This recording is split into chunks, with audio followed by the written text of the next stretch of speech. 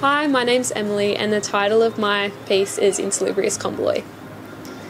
Traditionally used to purify the mind, Komboloi beads are inextricably associated with worry and have been used by Western society for centuries. Yet, humans have a tendency for insalubrious methods of coping that have led to the diffusion of Komboloi beads as a wholesome direction of worry. Instead, society has fallen into patterns of harmful mental health, often founded on anxieties. This concept is practiced in my work by the representation of various mental health issues that stem from worrying of one kind or another. I arrived at this concept inadvertently after much procrastination, being too anxious to begin. From this, a collection of portraits have been created as a reflection of my own confrontations with worry.